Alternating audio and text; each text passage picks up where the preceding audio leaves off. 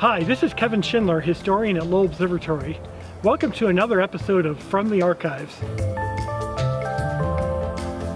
Today we're going to go back to the year that Santa Claus was spotted on this building right behind me. In the historic photo collection housed in our Putnam Collection Center, we have pictures of this building dating back to 1911, when it served as the observatory's library.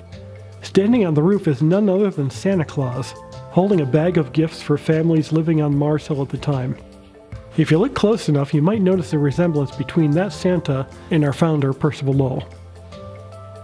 Next time on From the Archives, we'll look at an artist's tool used to create maps of the moon in the 1960s.